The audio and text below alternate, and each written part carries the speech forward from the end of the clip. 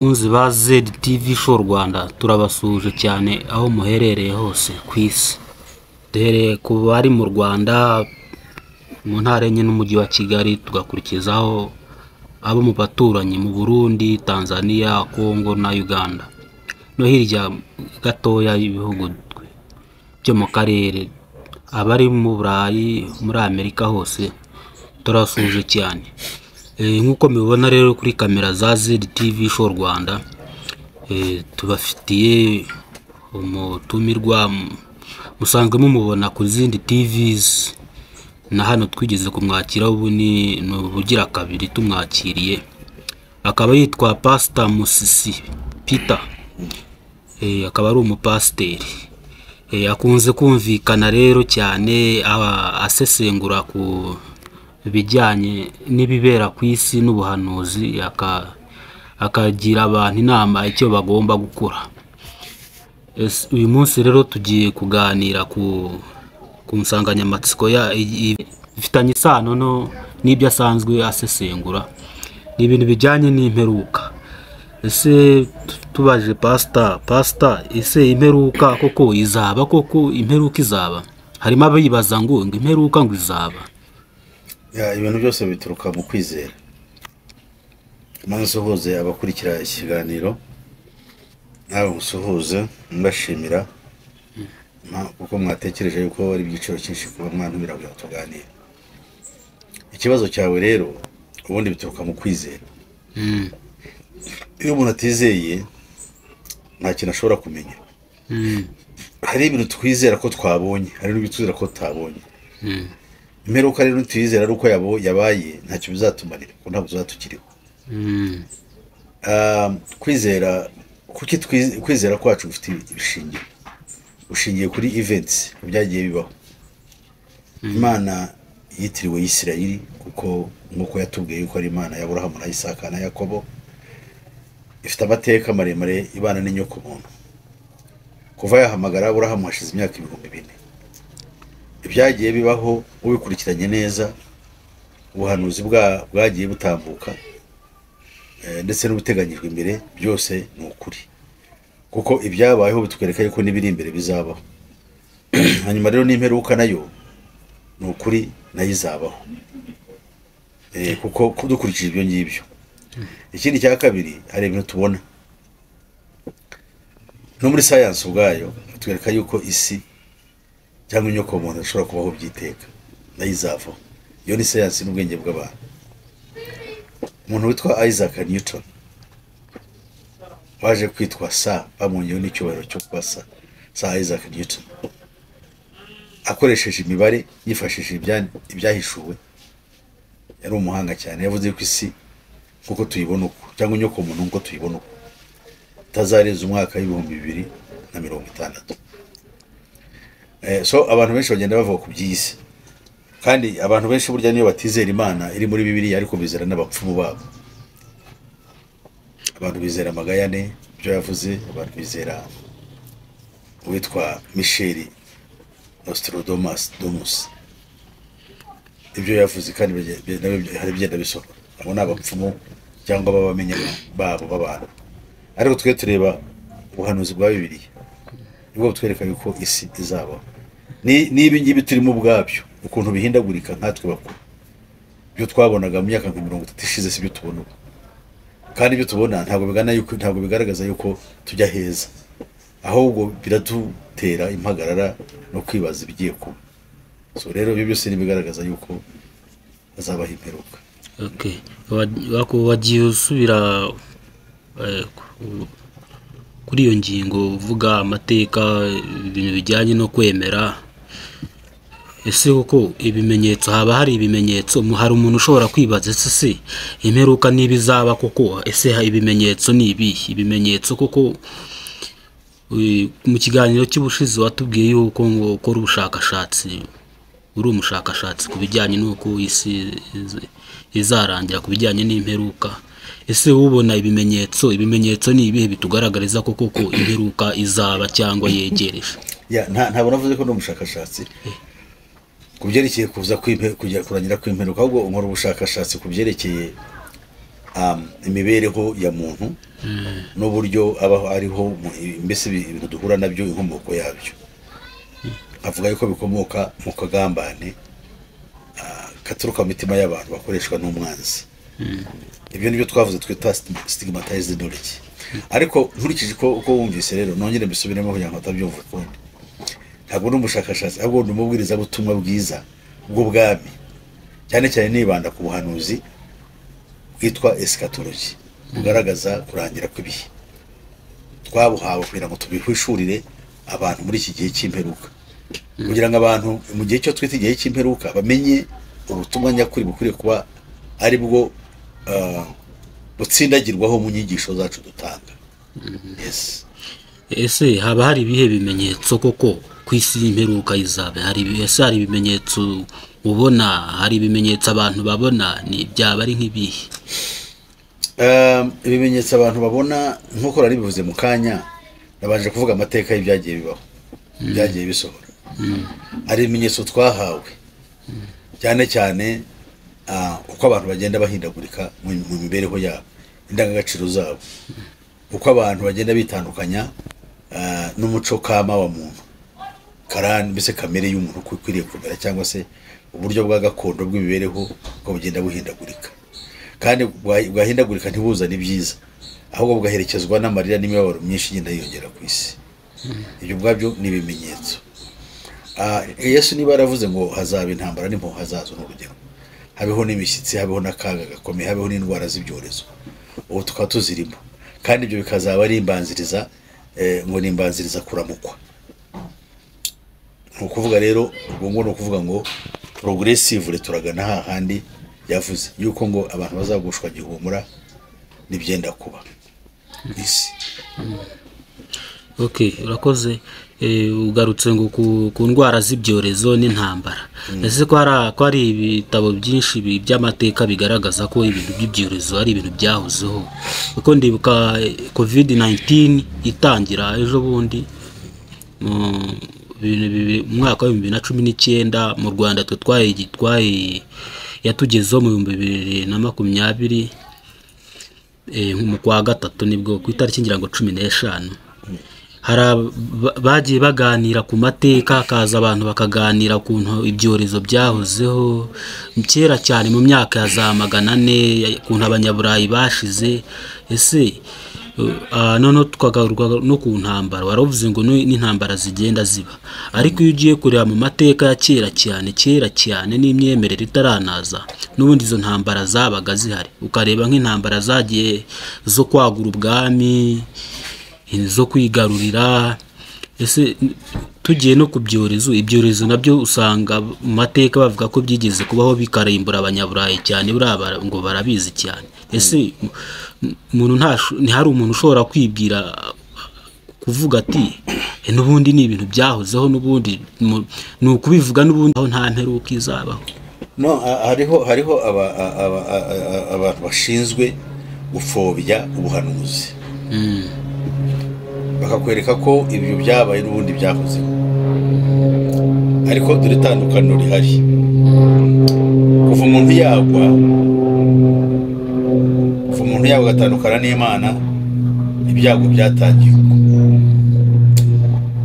Ariko Yesu atangira kuvuga icyo twita igihe cy'imperuka gitangira ryari. Igihe cy'imperuka cyatangiranye no kubambwa kwa Yesu,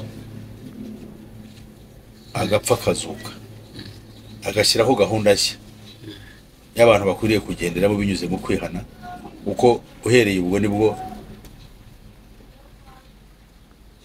ingengabihe yo kurangira ku isi yatangiye. Yesu abwira abantu nimwihane ku bwami bw'Imana buri hafi. So ubwo icyo gihe cyose imyaka nk'ibihumbi birashize turi mu gihe cyitwa igihe cy'imperuka. Abantu benshi bivuze ngo turi mu gihe cy'imperuka, ahita yumva wenda wabara ahereye igihe yavukiye, simbizi. So rero twe turavuga uhereye icyo gihe. So chronologically uko ibintu bigenda biza, ntabwo bigenda bisa, bigenda birushanya ubukana. Bigenda birushanya ubukana uko bigenda biza, uko bigenda bihindagurika, natwe ubwacu tukabibona. urugero iyi si ya none nk'uko tuyizi ntabwo muri Afurika ntabwo twari twamara imyaka 150 dushyizwe muri forward y'isi yose. Katuvuge ngo uhereye mu mwaka w'1884 ubwo habaga icyo bita partition of Africa. Scramble and partition. Yes, scramble and partition of Africa. Yes. Ntabwo Afrika ntabwo twari tuzwi muri ya singari nk'umubumbe. Icyo shaka kuvuga nk'umubumbe ntabwo twari tuzwi, ariko ntabwo twari turimo muri iyo bracket yo kugendera hamwe. Ariko byabaye ngombwa yuko twinjizwamo natwe ubu kugira ngo uhereye mu cya 884 ubyukuri hashize nk'imyaka nibere ko nko mu ijana ntabwo ari yagira ijana, iri hafi kugira 200. No, hafi kugira mu myaka 140. So rero iyo myaka abantu bakaye bibaza ibyo tuvuga n'iby'imyaka 2000, imyaka 140 cyangwa 150 roughly. Ibi ngibi abantu barabibona biriho kuva natwe abanyafrika twashyirwa muri bracket yo kumenya kwambara no kuba abantu no gusoma no kwandika. Agasanga umuntu arahagurutse akubashije cyangwa hakanye ibintu atazi. Those people bari bahakana n'abandi kabiriya bintu nabagamije gupfobya kugira ngo abantu badakanguka. Abantu ishyano nibabwira bumve yuko ari ibisanzwe. Ariko dukurikije icyo Yesu yavuze ntabwo ari ibisanzwe. Yesu yavuze yuko abantu bazagushwa gihumura n'ibyenda kubaho ku isi, kuko ibisitsi n'indwara z'ibyorezo bizaba. Ubu ngubu dufite new threats zitigeze zibaho ku isi yarimo. Ngiye ubwingere ebyiri. Ubu baravuga yuko ejo inama yabereye Nairobi yarangije ivuga ko isi Afrika igomba guhaguruka ikagirana n'umusanzu wayo mu bitekerezo uburyo ngo habaho gutabara isi kugiye kurimbuka kubera ibidukikije. Munyamabanga wa ONU yaravuze ngo ku isi yaremwe ntabwo twari twugarizwa n'ikintu nk'iki, ku buryo ubu ngubu twese twahahamutse tutazi uko biza kubaho kubera ibidukikije. Ntabwo inyoko muntu yigeze ihura n'icyo cyago cy'abantu gukanura amaso kuvuga ngo ibidukikije birimo birasambuka birangirika tugiye gushira. Nta ntambara ihari ntaki, nawe ukibaza bakavuga icyo gituma imvura itaboneka, icyo gituma tugira amapfa nk'aya ngaya, icyo gituma isi ishyuha, icyo bita global warming. Noneho tukabaza ngo ese wowe cyangwa undi wese ntabwo ibyo yabireba ngo arebe ko afite impagarara. Abantu bavuga ngo bana abahanga mu kureba iby'ikirere barimo barakora ubushakashatsi n'uko dufite abashyitsi bajya batugendera tujya aliens mu cyongereza cyangwa terrestrial beings, extraterrestrials. Ibyo bintu ni ibintu bishya mu matwi yacu. Kuki ibintu nk'ibyo tutakabaye twibaza ni ibintu ki biratuganisha he? Ndetse bakatubwira ngo biriya bivejuru bifitemo imigabane ibiri, ari bigambana bishaka kutwica. That is a genuine threat. Kuki dushaka kwicwa se? Hakabona ibindi bigomba kuturwanirira. That is another way of enslaving us. Uburyo bwo kongera kudukoloniza abantu. Aho burasi uburyo bwo kuducanganisha. It is anybody's guess. Wewe kwabyumva uko wabifata si inkuzi, ariko ndakwereka ikintu kiriho. Kandi ibintu ntabwo byabayeho, ahubwo uko tujya tugana ku musozo w'iminsi turayatugarizwa n'ibyago bimeze nk'ibyo ngibyo. So rero ibyo ni ibimenyetso nakubwira bigaragaza guhindagurika ku isi ndetse n'ubwoba dufite yuko isi igiye kurangira. Uko naba ubwacu tubwira yuko ihindagurika ry'ibihe rigiye kuturangira, tutitaye kuvuga ngo bituruka hehe cyangwa biraterwa n'iki, ariko mu gihe bihari ni ikibazo gikomeye cyane. Yes pastor, dusubiye kuri ibyo bimenyetso hari nk'umuntu ushobora kwibaza ati kuri izo nama zigenda ziba mpuzamahanga zigamije kureba kubungabunga ikirere, hari nk'imyanzuro yagiye ifatwa mu gihugu cyacu cy'u Rwanda, ubona nk'ibinyabiziga bitagikoresha nk'umuriro amavuta lisansi cyangwa mazutu bigakoresha batire. Hari na leta idukangurira gutera amashyamba, hari na gahunda yigeze kuza imaze imyaka myinshi ngo nutema kimwe ujye utera bibiri. Urumva ko aba ari ibintu byiza, kandi n'ibyo binyabiziga bikoresha peteroli niba bikoresha urubatire ni ibintu byiza. Ubwo si zo nama urumva kandi nanone usubiye no kwihinduka ry'ikirere mu Rwanda hari inzara nyinshi zagiye ziba. Hari inzara yabaye kera cyane yitwa Ruzagayura, yabaye mu myaka za 1945. icyo gihe usibye n'u Rwanda n'isi inganda zari nkeya cyane kandi icyo gihe havuye izuba, abantu barasonza, abantu bamererwa nabi cyane. na mbere yaho ese umuntu ntashobora kwibaza ati n'ubundi ibyo ngibyo si ibintu bisanzwe? Hari ubwo twakwirwa tujya kubisanisha n'imperuka? no mutatoro ntabwo ari jyana kuko imperuka imaze imyaka 2000. Ibyo byaruzagaye uvuga n'ibyo ejo bundi. It's part of the chronology. Ni kimwe mu biranga nyine kurangira ku isi. Kijana cya 20 byose byabaye muri zo zara zabaye, kandi izi nzara ziri induced. Ni abantu babitegura kugira ngo bibe nk'uko rero ubu ngubu muri iyi ntambara ya gatatu y'isi yose harimo tugiye kugira inzara hirya no hino ku isi. Izo nzara rero zarahanuwe n'ibyo Yesu yavuze. Tugomba kubona tugatekereza, kuko ubundi hagomba kuba coordination ibitekerezo by'umuntu. Umuntu ntiyigiye uburyo gusa bwo guhakana cyangwa se bwo kwemera buhumyi. Kuko hari ubwo duhakana iby'Imana tukemera sayansi buhumyi, cyangwa tugahakana sayansi tukemera iby'Imana buhumyi. Kuko ariko kwemera iby'Imana buhumyi nta n'ingaruka zabyo, ariko bishaka kugira ngo n'ibintu byige nabyo ubimenye kugira ngo ubone uko ufasha babandi bashobora batizera bakugisha impaka. Baramutse biteguye kumva bakumva. So rero muri make icyo nashaka kuvuga kuri iyo ngingo, sinzi n'amashubije ikibazo, uvuga ngo Ruzagayura zabayeho koko. Zabayeho kandi nazo ziri mu buhanuzi. Nibo bwa buhanuzi busohora kwa bw'ibihe by'imperuka. Icyo ushaka gushimangiraho nta gitangaza rero cyabakiri n'izo ndwara wahoze uvuga zabaye mu Burayi zabaye hehe. Muri kino kinyejana cyonyine muri imyaka 25 ishize hadutse indwara zikubye izo zose zuvuze inshuro nyinshi. Urugero haje sida, haje ebola, haje zuka, haje ibyo bita mu bicurane by'ingurube, ibicurane by'inyoni, ibisazi by'inka n'ibindi byinshi harimo na za covid. Kandi biriyongera, kandi izo ndwara noneho hakazamo n'izindi ndwara zifata umuntu zikajya muri organisms. Nkuko reba batubwira zira ndwara za kidney zifata umwijima wa hajya mu B C n'ibyo. Hakaza za cancer, kandi za cancer ugasanga zaturuka no mu byo kurya. Ibyo ntabwo byabagaho. So wakwirinda icyo wareka iki? Baratubwira ngo murye amafuruwe. Niko banga babaganga nk'uyu n'umuganga. Mwe data ntumurebera ubwo n'umuganga no gureba sinzi. Ariko ikibazo cye uba yaramwe ngo nje kurya furuwe. You know? Furuwe kandi baramaze kuziroga. Ubutara kagambane ke. Warya fabite kandi ibintu bya furuwe murya je nk'ubugende ya furuwe.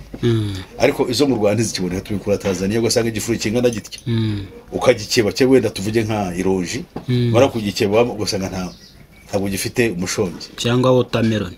Whatever ibintu byose tukabirya niba dushobora kurya kandi biza kutwica. Soroto dufite ibibazo bikomeye cyane terrible shock kuko niko bimeze. Se pastor ko harimo abantu bajya bavuga ngo imperuka y'umuntu ngo iba hari uko yapfuye, kwa kundi umuntu yitaba Imana tukajya kumuherekeza. Hari abavuga ngo imperuka ye ngo kwisha byarangiye. Abapagane niko kubibyo nibyo biba birangiye ibye nta kindi cyabafite ko ntafite kwizera yazaba batese abategereje gusa kuzarimbuka byiteka ryose kuko abatandukanye n'Imana. Ntabwo yakiriye agakiza akiriho, ubutumwa bwarabwirijwe ntiyita kuri byo arapfuye. Byumvikane yuko ibyo n'imperuka ye. Ariko kuri twebwe ntabwo ariko bimeze.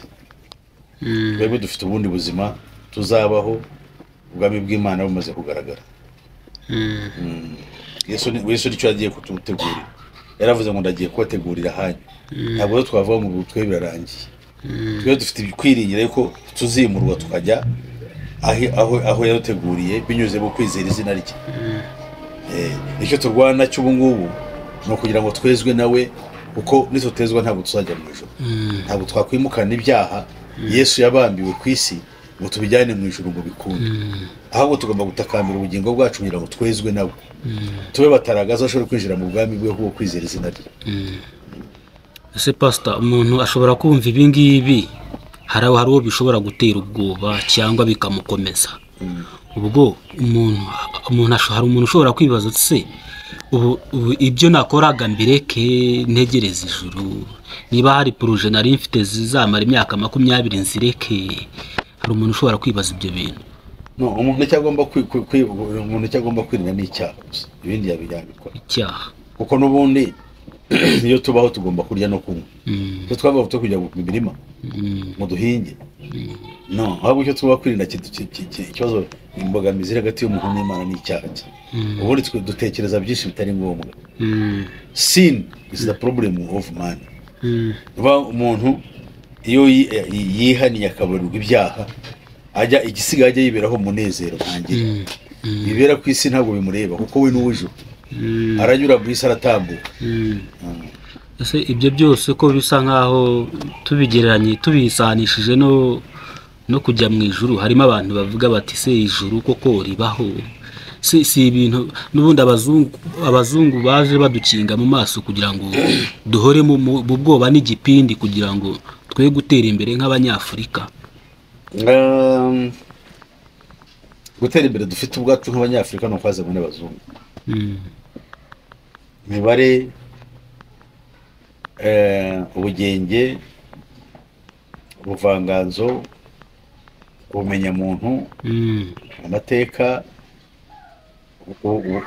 geography leta batemye ubumenyi bw'isi byazanywe n'abazungu ko tutabyanga se ngo ni bibi ibyo twanga bijyanye n'imyizere ese twebwe imana zacu basugukuruza bakoreraga ko zitaturinze amaboko y'abazungu baduteye kuko zitagurutse ngo ziturwanire abazungu bakarinda batwigarurira bakatuzana n'imico yabo hari abantu bazi ibibazo ugasanga nabazi ibibazo bijyanye n'ubwenge buke ariko si murenganya gusa ndamuhugura kugira ngo amenye kandi asobanukirwe amenye yuko ibi ngibi ntabwo byazanywe n'abazungu niba ariko cyane cyane niba ikibazo nuko abantu baba ngo barize uwize namenye history so namenye history rero njya numva bariya nka ingero nyinshi ari bariya bitabo n'ubwo rukirimbuzi njya numva kandi tubona abantu bize bavuga yuko ngo Yesu ari igihangano cy'abaroma these guys are ignorant ntabwo bazi history even ya Rome ntabwo none se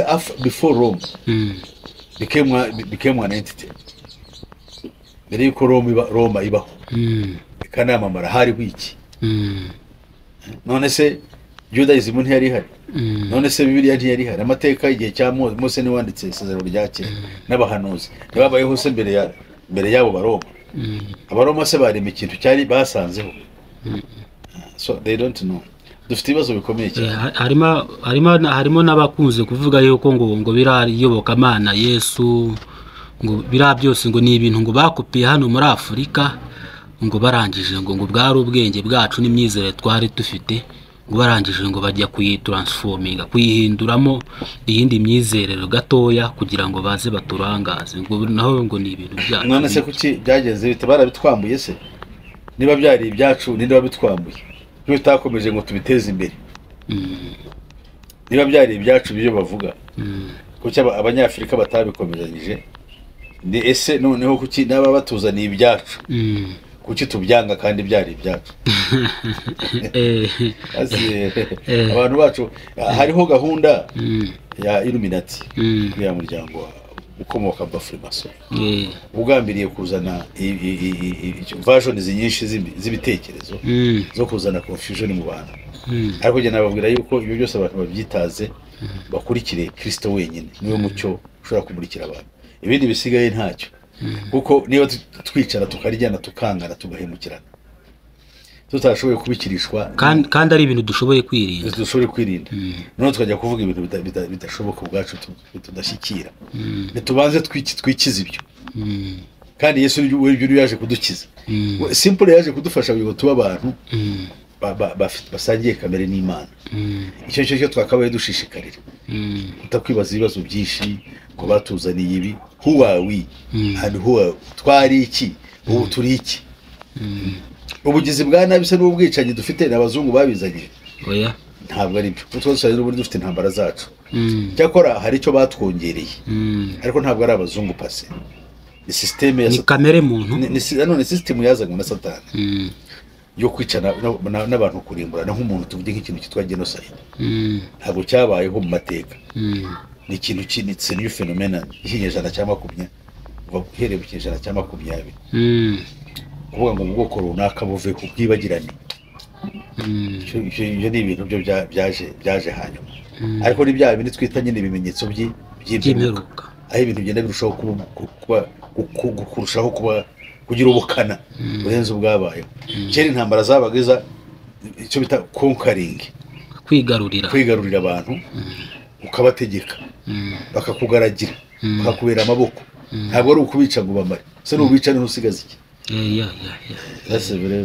ni ideology ya Satani yaza n'ubu ngubu iyo ideology iriho for example bafite ideology yo kwica abanyafrika bagashira ngo baravuga ko Africa is deplorable ngo ni urukoza soni avuze buriya niba bafite ibyo bitekerezo niba bica bakabamara bo ntibazikurikizaho ahubwo none bo ntibicana gusa nk'abazungu for example nk'abazungu kutabyara ubwabyo c'est war against the race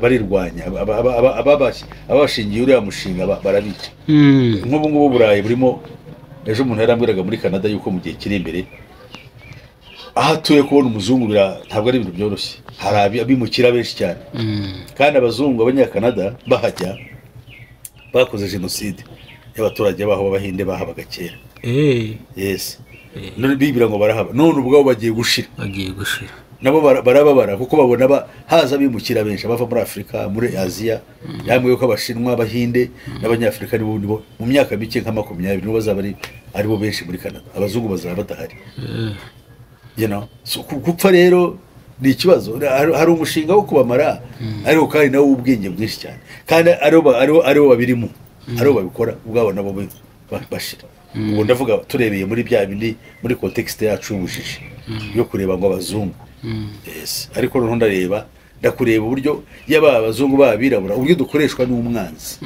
tukihemukira kandi twibira yuko dukorera Imana cyangwa se imwe dukorera abantu mu bwoko bwacu dusubiye kuri ibyo by'imperuka ndibuka mu mpera z'umwaka w'1999 ushyira mu 2000 nubwo nari umwana ariko ndabyibuka igihe hari ikinyoma cyari cyakwirakwiye ngo isi irarangira harimo abagurishije utwabo ibintu birakomera ngo imperuka igiye kurangira birangira n'ubundi itanabaye ibyo ngibyo bariya abantu bakoze biriya njye ntabwo mbagaye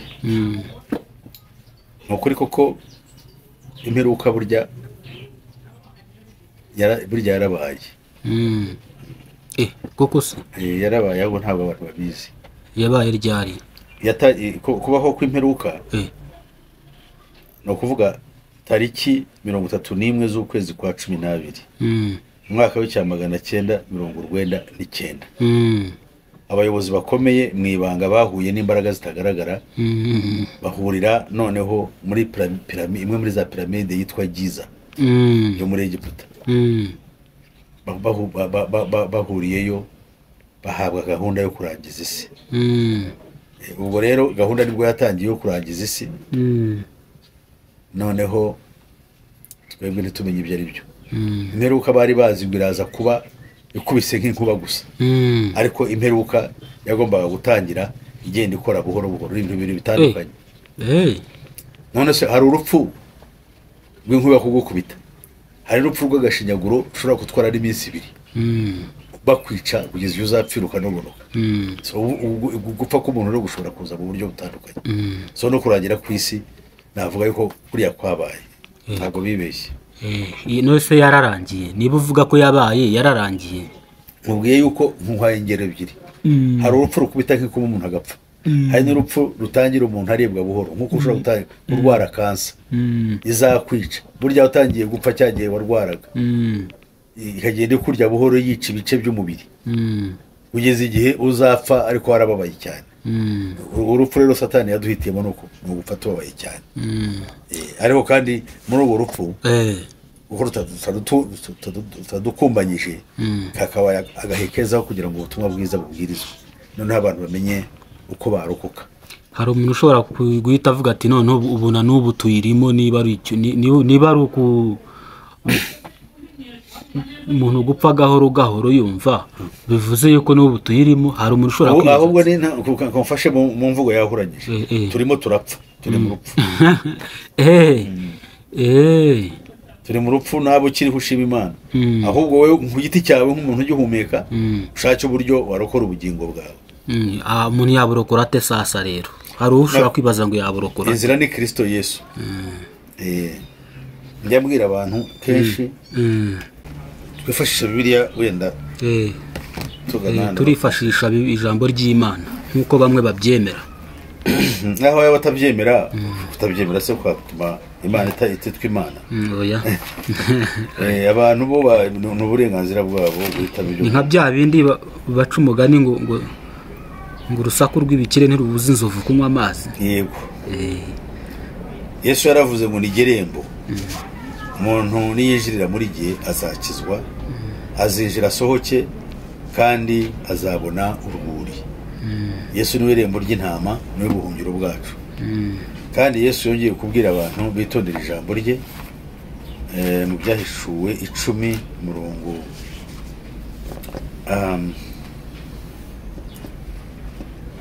mu byahishuwe 3 mbabarira umurongo wa 10. Aravuga ngo kuko witondeye ijambo ryo kwihangana kwanjye, nanjye zakurinda igihe cyo kugerageza kigiye kuza mu bihugu byose, kugerageza abari mu isi. Tugeze rero mu gihe cyo kugeragezwa, abari mu isi bose bagiye kugeragezwa. Ubwo bagiye kugeragezwa rero nawe urimo nanjye ndimo. Icyo Yesu atubwira ni ukwitondera ijambo rye, ijambo ryo kwihangana kwe. Kuba yihangana akanyihanganira akageza igihe ndiho nakabaye ntakiriho, ni ukwihangana kwe kugira ngo nitondere iby'ijambo rye ryigisha.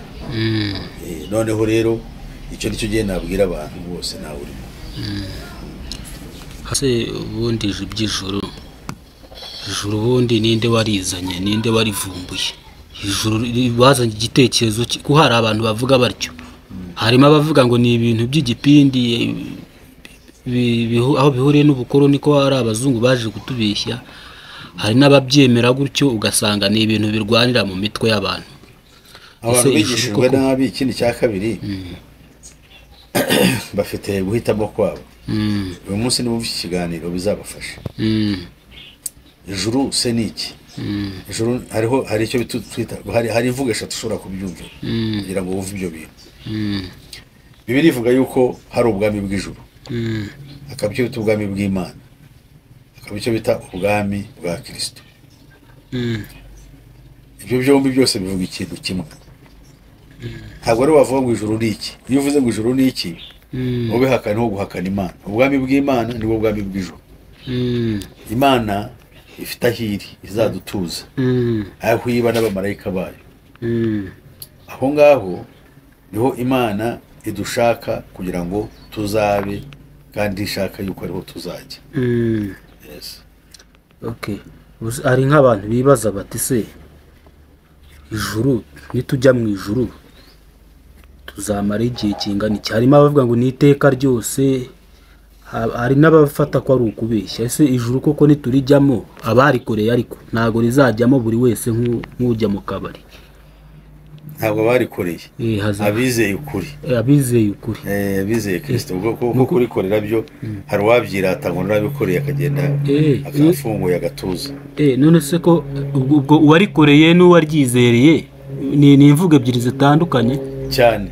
Ubwo gukora bivuze initiative yawe, ugakora ibintu ukabishyira hariya ukajya ubyirata. Ahubwo twe twirata yuko Imana yo yakoze umurimo w'agaki wo kudutegurira aho turi, bikazajya kwadutuza kugira ngo tuzajye. Rero ntabwo ari byo twakoreye kugira ngo tuzajye, nuko twizeye wakoze ari we Yesu Kristo, kuko niwe. Reka nkwereke, twebwe dusenya buri munsi mu bitekerezo n'imikorere yacu y'ibyo twirata ngo twarubatse. Niba tugicumura, tugitekereza nabi, tugakora ibitari byo, ubwabyo biba bigaragaza ko ntacyo turi cyo, ahubwo twezwa nawe akadutunganya kuko kwizera iyo duhindukiriye ukuri aratweza kandi tugasaba n'impuhwe zo ngo dutsinde bitugerageza n'ibitugusha. hari abavuga ngo ngiye, hari abapasiteri bamwe na bamwe bavuga yuko ngo tugomba gukorera ijuru kugira ngo tuzarijyemo tuzabaho iteka ryose, cyangwa hari igihe, hari abavuga ko tuzamaraho imyaka 1000, hari abavuga yuko ngo ari igihe cyose, ubwo ni hejuru y'imyaka 1000, imyaka itazwi. Ese ukuri ni ukuhe? Ndaba ngiye kwigisha isomo rigari cyane. Wanyura mu ncamake. Muri make imyaka 1000 ni imyaka izabaho nyuma y'intambara ya Armageddon. Imana ikuyeho uno mwanda uriho muri kino gihe witwa ubwami bw'abaroma, gutegeka isi. Ibi bya Illuminati, bya Freemason, by'amadini birimo bitugambarira, birimo biraba kuko byo icyaha bikora birenze kikamere no gushaka kurwanya Kristo. Kristo arazaza kubivunagura bikureho. Ibi ndavuga ngo iyo nyamaswa, uwo mwami azakurwaho ntawe ngo azavunagurika ntawe umukozeho. Narangiza rero Yesu Kristo azashyiraho ubwami bw'imyaka 1000. Ubwo mwami imyaka 1000. Ubwami bw'imyaka 1000 buvugwa ko abo Yesu azatabara ni abantu b'uburyo bubiri. Icyambere ni itorero rye, cyo rizajya mu ijuru. Abariho n'abazaba barapfuye bazagera direct bamusange, bayo bakiza imiruho. Abatamwizeye ariko batemeye ubutware bwa Satani bo bazatabarwa kugira ngo noneho bajye mu bwami bwe, ariko batagiye muri kamere ye. Agira ubwami buzaba ku isi kumara imyaka 1000, kugira ngo naba abandi yongere nabo abatunganye kugira ngo bamwizere, babeho bari mu isi y'amahoro. Nyuma y'imyaka 1000 Satani azongera abuhoro kuko azaba yaraboshywe, yongera ajye kubagerageza kugira ngo Imana icungure muri ba bandi yasigaye, irebe niba bose bazayinambaho.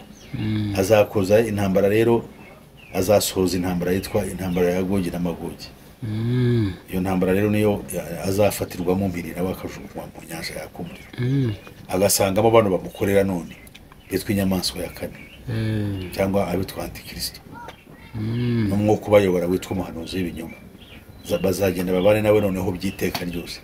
N'abandi bose banze kwizera nabo bahakana, bo bazabaho n'abiteka ryose, ariko babeho mu muriro utazima. Noneho n'abandi nabo bazabaho iby'iteka ryose, bariho munezero ntangire. Ubwo bivuze mvunagura kugira ngo birumvikana. Ese ijuru koko ubwo arahandi abazaba baremeye barizeye ijuru bazaba bari, cyangwa ni hano isi izasukura, Imana izasukura? Imana icyo yita ijuru yo no uburenganzira bwayo. Reka tuvugire nto mu buryo mu byo mwemera. Mu buryo buri scientific mwemera yuko hari icyo bita isanzure, universe. Muri iryo sanzure mwemera ko hariyo ibintu byinshi cyane, hariyo imibumbe myinshi. Imana rero ntibuza aho yadushyira. Tuzi yuko ino si yacu, no mubumbe wacu witwa earth, cyangwa isi mu Kinyarwanda. Nta kantu gato cyane dukurikije isanzure uko ringana n'ibirigize. Ubwo rero aho Imana yadushyira ubwo irahazi. Katwemere yuko ari iyi si, ariko iyi si bigomba gusukurwa kwiranduye. Reba ukuntu muyanduje. Ubu ngubu ntikigusha imvura nkuko byari bikwiye. Hari abantu njya numva amateka bavuga yuko mu butayu bwa Sahara kera bwari green. Icyatubyomera kuri aho tubizi. Muri hakaba hatuwe n'abantu benshi, hakaba ari ahantu heza cyane. Ikimwe cya gatatu cya Afurika kiri mu butayu bukomeye cyane. So, kuvuga rero it's very unfortunate kuba dufite ikintu kingana kuriya Westland, ingana kuriya itwara kimwe cya gatatu cy'umugabane wacu mwiza wa Afurika. Ikaba wese muri iki gihe kiri imbere wenda hasukurwa, hakabaho Imana ikarida kubwishye. Ubwo butayu wahoze uvuga tugiye ku murongo hirya ho gato, harimo abavuga yuko ngo hari ibyegeranyo n'ubushakashatsi bwinshi buvuga yuko ngo buriya butayu bwa Sahara ngo buba ubutayu imyaka 2025, noneho yamara gushira bukongera bukaba ahantu heza cyane hari green hameze neza cyane amashyamba ariko nabwo bikamara imyaka ya 2025 bikagenda bisimburana bene iyo myizerere ntabwo ariyo nubu abascientists niko bavuga niko bavuga ariko it's not true nase igituma hahinduka ubutayu niki twiga muri geography twavugaga yuko icyatumye haba ubutayu barakitwereka bakavuga imisozi ya Himalayas bakavuga imisozi ya Abyssinia bakavuga imisozi yo mu West Africa yuko yari yatumye imiyaga izana amazi itarashoboye kwegera hariya kugira ngo hagwe imvura none se bose idisi bazayihindura iyo bavuze physical features ibituma amazi y'imvura atahagera okay bakandi bakongera kandi bakabeshya mu myaka ngo bizahinduka se bite factors zituma haba ubutayu barazikweretse mu kanya gato kandi bati bizahinduka ntanuka ibira by'abantu bakora ni ibintu bya science actually ni intuzi ni observation and experiment it can always be revived it can always be denied and erased kubikuraho bakazana ibindi n'ibintu bijyanye n'ubushakashatsi dusubiye kuri abo bahoze uvuga ba Illuminati na Freemason hari abantu bita ba geopolitics geopolitics mu Kinyarwanda ni nka politike yenda ishingiye ku bumenyi bw'isi hena nk'igice runaka kikungaye kuri peteroli cyangwa amabuye y'agaciro kikaba nka point yo gukontorora isi ubu harimo abantu bavuga yuko ngo aba Freemasons cyangwa n'aba Illuminati ngo ari abantu bafite amafaranga benshi bagena yuko isi igomba kugenda none bagasa nkaho baserereza abapasteri bavuga yuko ngo ni abantu batazi ibijyanye na geopolitics bavuga ibyo bishakiye ngo nubumenyi bukeya ngo muba mufite muri geopolitique hari ibyo bavuga by'ukuri nanjye nemereye yuko kuba pastor ntabwo bivuze ngo umuntu umunyabwenge ahubwo kuba gutorwa n'Imana kubyarwa n'Imana ni mu bwenge buri ntabwo ari kuba pastor iyo byawe n'Imana ubaye umwana wayo ukagira ubwenge nyabwo bwavuye mu ijuru kandi ubwo bwenge si ubucakura kuko n'uwo nguvuga ngo azi geopolitics byamumarira iki cyangwa yahindura iki kubiriho okay gusaba abandi batazi nyine babona abapasteri gusa pase akajya kwigisha atarabyawe n'Imana natwe turabizi ibyo ngibyo yuko bahari kandi nabo benshi twabahindura se twabakorera iki ndunda nothing much about it kuko bamaze gufatwa n'ibyo bizera n'ibyo ko nabo n'umwuka barimo ibyo bigisha n'ibyo bakora ni ibintu bijyanye n'ibyo bahawe kandi bibagize ushobora kuba atari iby'Imana cyane ushobora kuba atari iby'Imana ari gahunda yabateguriwe bakayakira bakariyo bateza imbere nanjye njya mbibona nkabona imyigishirize n'imivugire n'imitekerereze n'imihirimbanire itajyanye n'icyo twahamagariwe cyangwa icyo umwuka twigisha nanjye ibyo ndabyemera bashobora kuba bameze bati ariko nkabaza wa wundi ubagaya we yakora iki cyangwa icyo yakoze ni iki cyangwa se inama tugira ni iyi